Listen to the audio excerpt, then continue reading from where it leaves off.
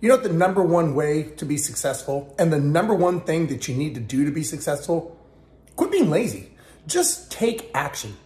Now, I will say taking action in the wrong direction could be worse than doing nothing because you're going the wrong way at a fast speed and you don't even know what you're doing. So you're basically out of control. So taking action is the first thing. So many people are so afraid to do anything because they have so much information. They do nothing at all, which I think is worse.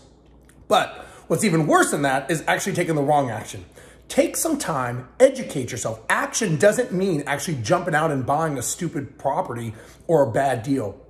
Taking action is actually educating yourself and using your brain first. Once you use your brain and you educate yourself, then you take action to buy something. But remember, taking action doesn't mean just doing something stupid. It means educating yourself, learning, being around like-minded people, and figuring out what the solution is that's right for you.